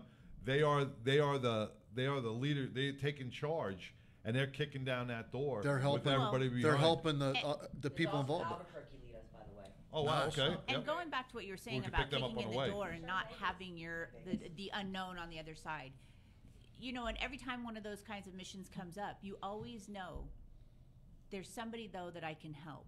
And in this circumstance, it's those women, and that's what Litas stand for. That's what we do. We help other. That's women. what I was, as you were Yeah, talking, I was exactly. seeing in So- my head, you guys going out there and making, by your presence, maybe it is riding at the lead, and going in there and saying, ladies, the survivors, the family members, we're from all over the country, all over the world, and we're lending our voice, our efforts to you, to support you. It's so crazy how much we empower women just by pulling up as a group. Yeah. as women. Yes. We have women all the time saying to me, you go, girls. Wow. Yeah. You know why that would make such an impactful statement as well, looking on the mental health aspect of this, okay? A lot of these women now have trust issues. They have insecurity issues. With men. Of course. So to be embraced and empowered by the women leaders, it builds strength in them, you know, because some of them, you know, get a little intimidated. Even when we were talking to that lady over at Gallup, you know, she was getting me emotional. I asked her if I can give her a hug, you know, and I felt she was kind of like a little. That's you know, how I feel when you ask me if you can give me one. Me too. It's kind of creepy. I always got to ask permission. You never know these days. My you know. answer's no. All right, so now we know. Take the mic away from her. But yeah, you know, if you have Albuquerque and you have Vegas, what we're talking about with this convoy is groups from all across the country meeting at certain points and then rolling into the nation and showing that all these people from all over the world still care about you. We hear you. And man, it will make a great impact on so many. But even if you just change one life, that's all that matters. Exactly. Yeah. That's all that Yep. matters. Yeah. And that's why I said it's just that one person that you can help behind that door. Whether you know it's going to be scary or not, it's scary for them too. Listen, when you go out there, you'll have a different perspective on what help means and what your involvement means. But if you can envision that and spread that idea to folks who haven't been out there and seen it, trust me, I can, because I've been there a number of times now, and I can see the impact that you all could have going in strong, letting those, I mean, and the people that would be there on the receiving end of that, it would literally, It would change the face. it would change. I'm telling you, please, I'm asking you, please, from Sideshow and I and Pitbull, the 99, consider it. Consider it, trying to get your group, because we're going to be working over the next coming months to get some of these the LEMCs and the FFs and the vets involved. Because again, the louder the voice, the better. But I totally agree. This impact I'm right gonna here. borrow your harness that you strap your grandson on. Gonna I'm gonna harness him to the microphone. Be like this. Or he gets one that attached Yeah. to your Yeah. There you go. Ear ball things. There you go. There you go. Is this any better, buddy? There it is. I can hear you. That's it. Because every show, it's like he starts off perfect. He starts off perfect, and then it's like, Well, that's why I decided to sit next to him, because he moves back enough that he can see. you know, everybody, a lot of different clubs, a lot of different riding groups have causes. Like one specific cause that they are, supporting. Do you guys have a specific charity organization? Do you want to start with Fort Worth? Fort Worth, we're probably pretty much everything, but we do go for autism. We stand up for soldiers, hunting with soldiers, you name it, we support it. Supporting it. Yes. Hey, just real quick, one of the ladies that we worked with just popped on. I don't know if she's been listening. Muzzy, I just sent you a message. I hope that you heard this. This is to introduce you specifically. These ladies here represent the different DFW Litas, the chapters of the Litas, which is an all-woman riding club. And they have 27,000 members around the world, all over the country. They have some in Albuquerque, if you're not already Vegas. aware of that, in Vegas. And they have agreed to come with us next year when we come out and come strong. We were just talking about this idea about how empowering it would be to have a group of lady bikers, have Lorinda up front on her bike, leading them actually in, because she's from there and that's her right to lead that ride, but have dozens of Muzzy, why don't you have a call in? We still got time in the show. You should Hey, call in. Hey, Muzzy, yeah, if you want to call in, I'll give you the number real quick. It's 214-556-6239. We would love to have you call in and talk to us about that. But we were just discussing before I saw you pop up about that visual, how that might be empowering. And if it was empowering to one person out there, one survivor, one family member, to know that these ladies from their respective positions around DFW were adding their voice to ours, and we're just adding more soldiers to the battle, so to speak. Yeah, So yeah. So yeah, what cause, what organization? So Denton will be supporting a carnival that will be held in October for autism with 29 acres. We're going to help earn money for 29 acres. It's a facility that helps adult autistic male and females who have kind of grown out of the system, and there's no longer help for them, but they still need to thrive in life. And Right, so right. they let them either live there alone and teach them how, yeah, beautiful. Teach them how It's called 26 acres? 29 acres. 29 Correct. acres? Unbelievable. Yes, and they teach these adults, depending on what their levels are, to either live alone and be able to function as far as doing their own laundry and cooking for themselves, or those that need maybe a live-in assistant will live with them and help them. They also teach them things like how to interview for jobs, how to control their money and pay bills. Wow. It's a wonderful, wonderful program. Adults can go and volunteer as well. So we're going to be holding a carnival at the end of this year to help raise money for them. It'll be family friendly. It'll be October 26th. And again, The day we set sail on a high seas rally. yeah, Or we'd yeah. be there. But, Or we'd but be there. please encourage everybody else I'll be to here. come I'm on not out. going on the cruise Okay, this there year. you go. Well, let me ask you something. Bring a Um, costume. You can if- enter a costume If you contest. can't make it, is there a place you can donate? Yes, you can donate to 29 Acres. They're a 501c3, or you can get a hold of me, Nina Brown, at 623-252-8185, and I can help you with the link to that. All right, great, because we'll put all that on our webpage as well, because this way, if you can't make it for some reason, you know, donate $5, $10, whatever you can. Yes, You know, helps. every dollar counts. You know, we talk about this all the time. You know, people go, oh, I can't afford it. I can't afford it. Well, give up the latte for that day, you know, and donate $5. And you contributed. You made a difference in someone's life. And you may not feel that it's an impactful contribution, but you don't know how much $5 can do. And everybody can afford $5. Exactly. So the Dallas Litas, you know, a lot of the Litas all across, and I know Fort Worth does a lot of things for the kids. A lot of things for the kids, especially during Christmas time. But the Dallas Litas wanted to do something that kind of people forget about. We do, obviously, we partner with One Tribe every November. We do a chili cook-off, and we support them, especially with unfortunately, with mental health issues and suicide prevention. Unfortunately, I had a son-in-law who killed himself a few years ago. We have mental health issues in our family, so it's a big it leaves a hole in your heart. It does.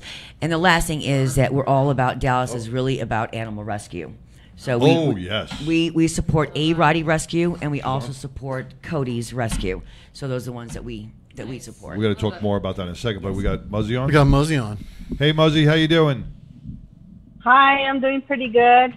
Well, thank you for taking the time, joining in, and being part of this. Want to introduce you to the Litas, who have so graciously said they're going to support this MMIW effort next year and come in strong. So, ladies, do you have any questions?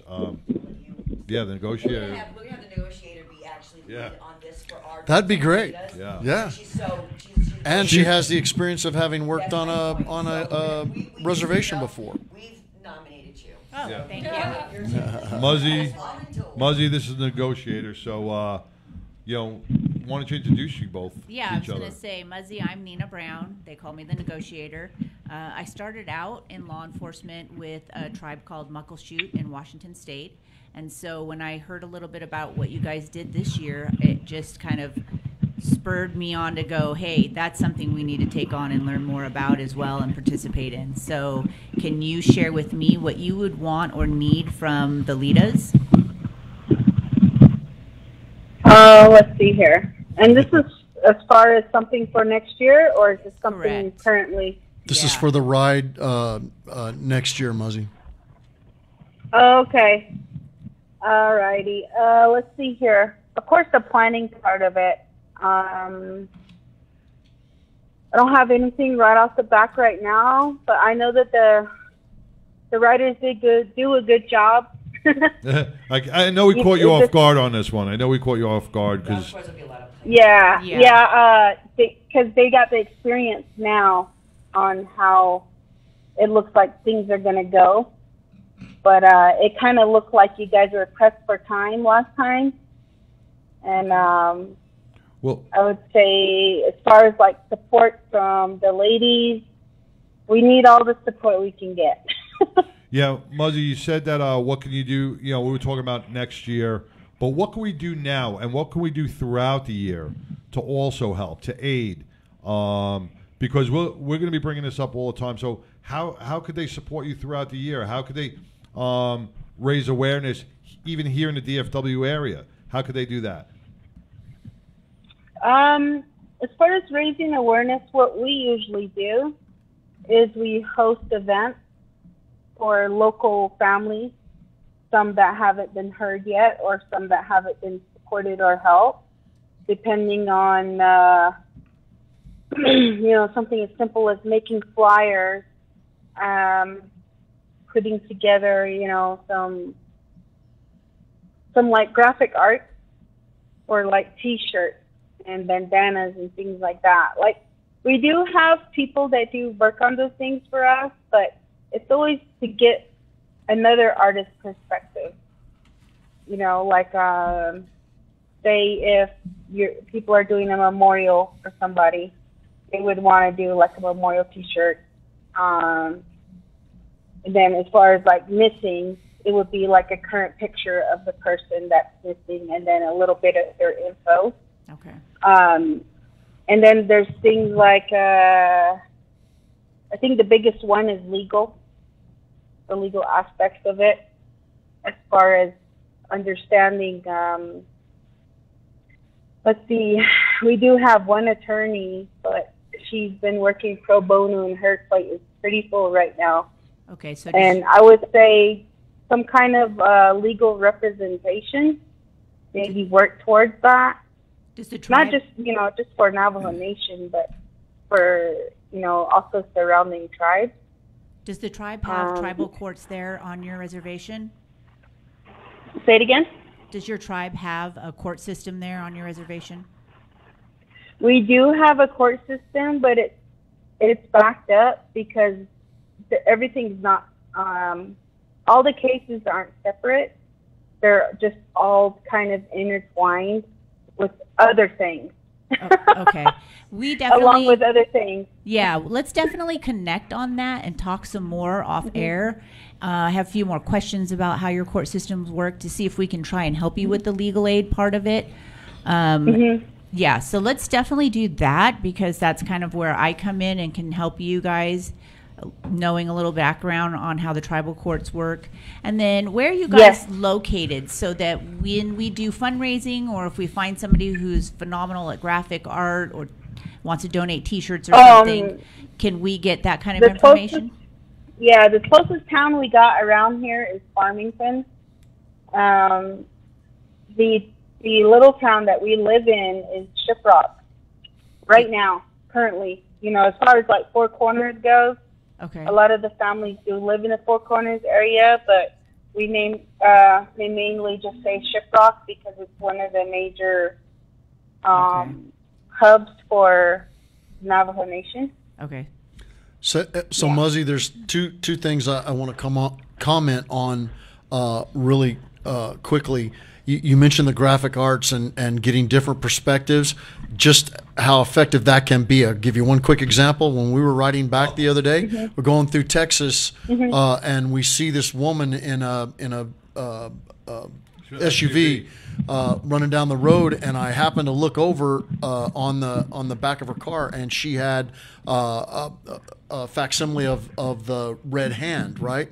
And it wasn't the same as the ones that y'all had. It was different, but it had the same meaning. It had MMIWP, I think, something like that on there, as I recall. And I tapped V on the knee and I said, "Hey, look, she's got the red hand on there."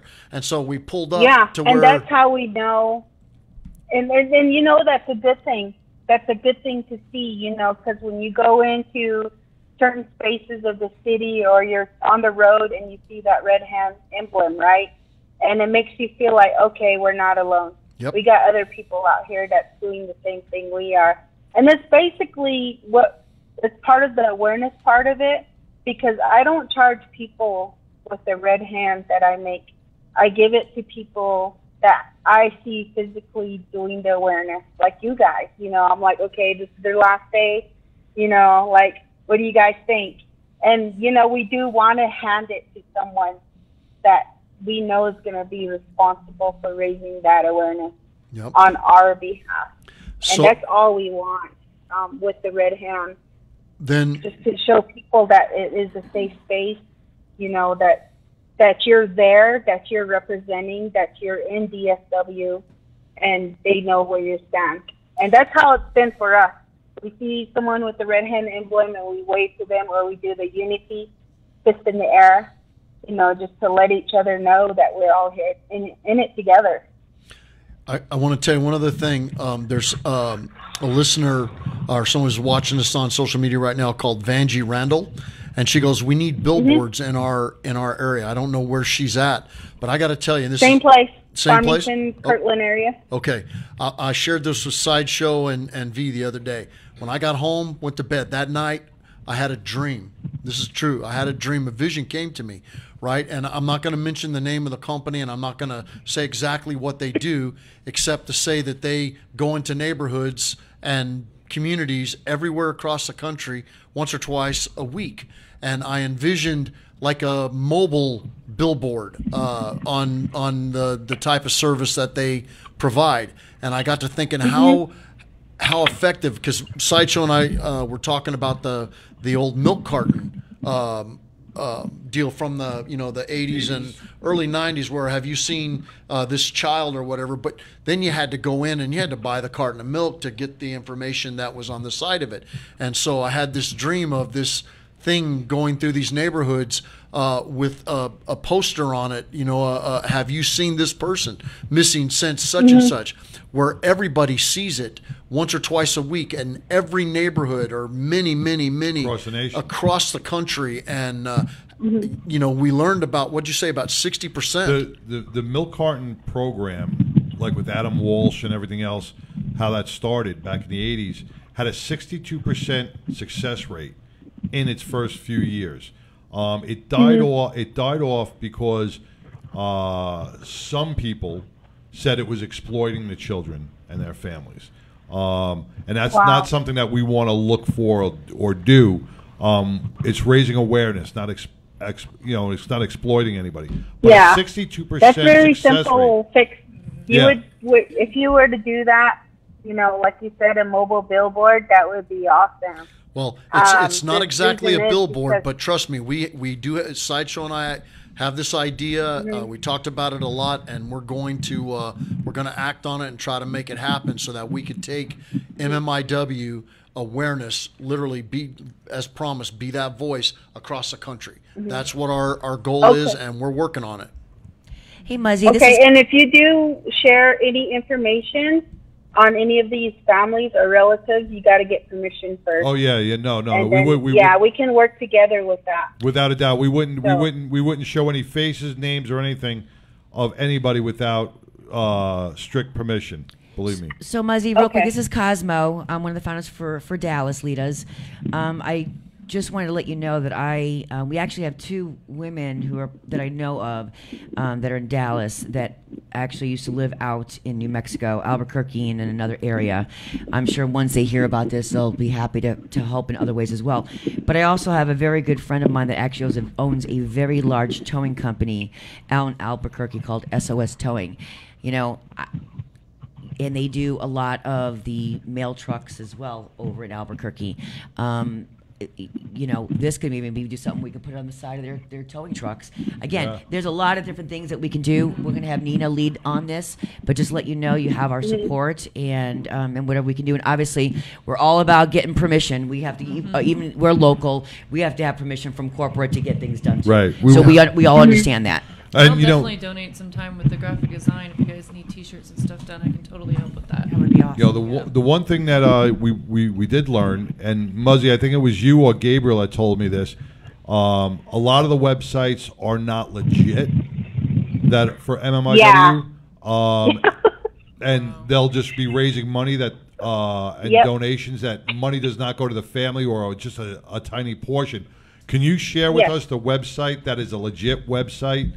So nobody goes to those wrong ones? Okay, the main one we've been using here for Navajo Nation, I can't speak about other tribes, but the one for Navajo Nation we've been working closely with. Although we did have some hiccups with them, and we had to set some things straight with them also, because sometimes the focus does we try to keep it on the families, but there's other entities, they forget the whole reason of why they exist. So the nonprofit that we usually use is called MMDR. Yeah, missing and murdered, the near relatives. Did I miss that? MMDR? Yeah, missing and murdered, then Dene is spelled D-I-N-E. Gotcha. Okay, Dene, right? Yeah, Dene relative. That's what we're going with now, but if anyone were to donate to that nonprofit, to make sure to write a note attached to it to say, hey, this is going to the family of. So that way, when the nonprofit receives it, they're like, oh, yeah, this is where it's going. Gotcha. Because right now, we currently have Vanjie. You mentioned her earlier. She's one of the advocates here in Farmington. And she's going to be leading the way for the May 5th event here.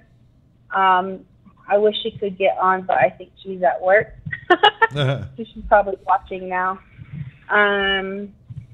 Yeah, she's going to start up a nonprofit, and we're all there with her in support of it because it's going to be a nonprofit by the family, not through any other organization, entity, government, state, and things like that, because sometimes we have to jump through hoops just to get the funding. Hey, Muzzy, she's on here. She just popped up.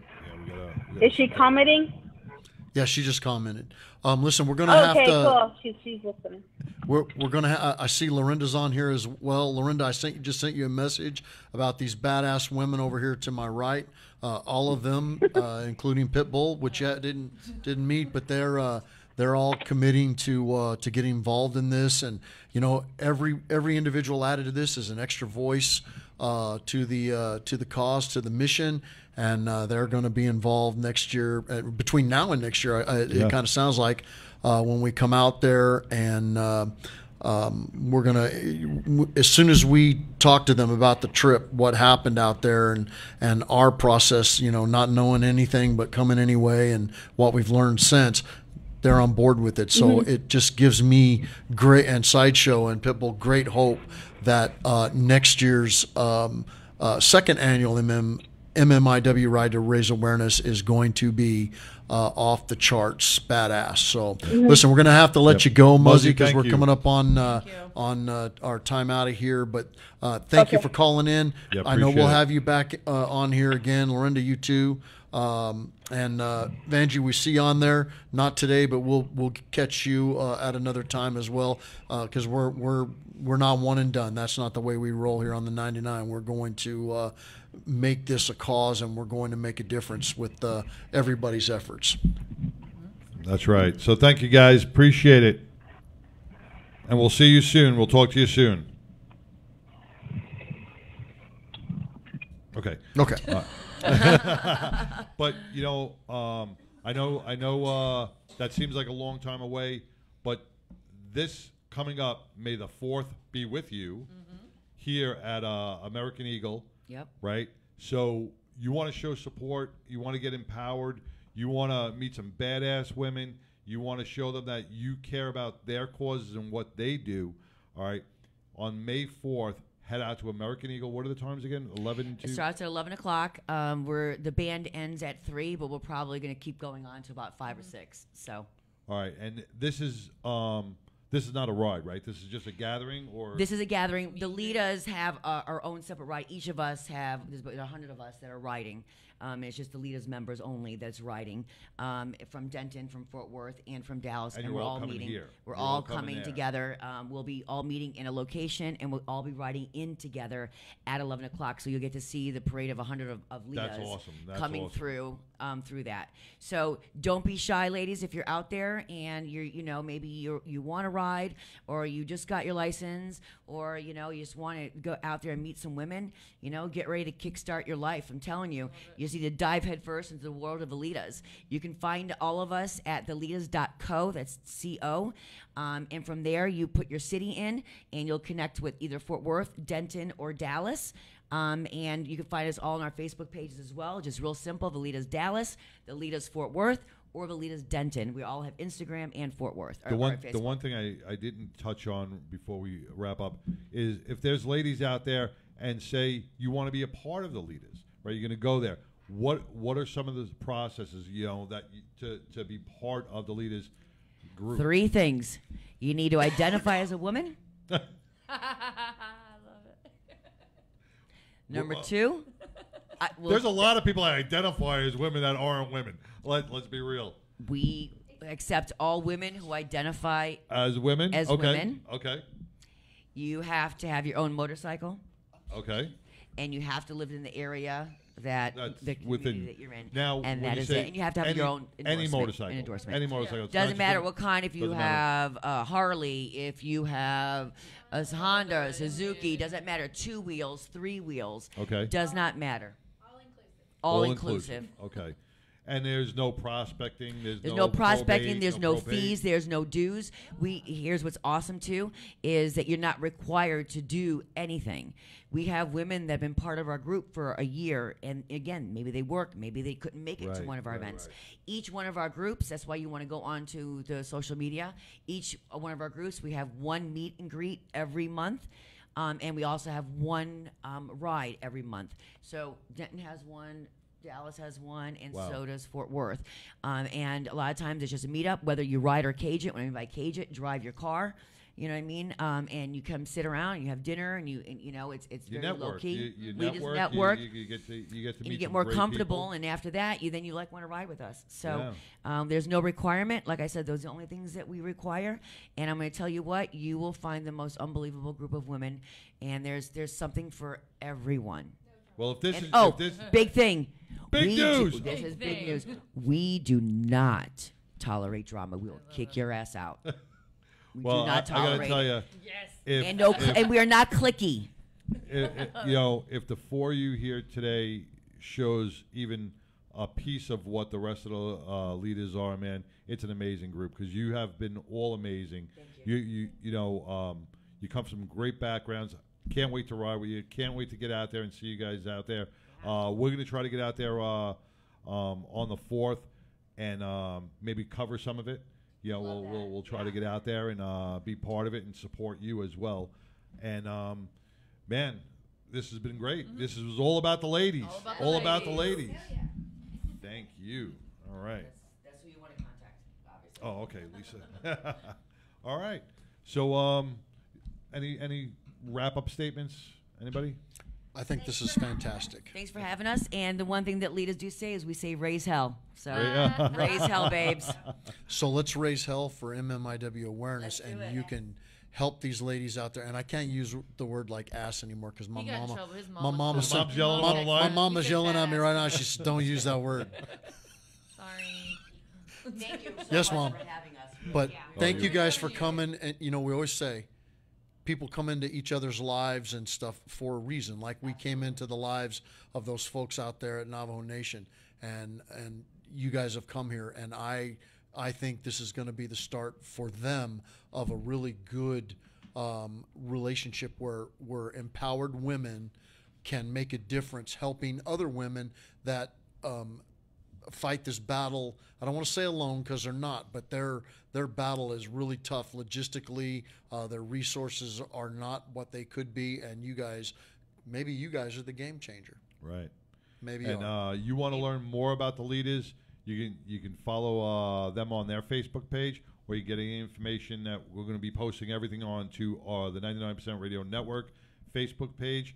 I know you have the May 4th, right? You had something else too coming up. October was The October, Our right? chili cook-off. We also have Autism Carnival. You know, May 26th. Yep. Sorry, October 26th. right. So if you can give me all that, I will post all those onto the page as well to help support. And man, just be part of something that's bigger than yourself. That's what we always want to try to say. Rising tide lifts all boats, and that's what the 99 is all about. We want to lift everybody up and just be human again and just be kind. And if you could be anything in this world, Be kind. So we were on our hold on, phone. he was off. We're gonna try that one more time. We're gonna try that one more. So if you could be anything in this world, Be Be kind. kind. be kind. Peace till next week.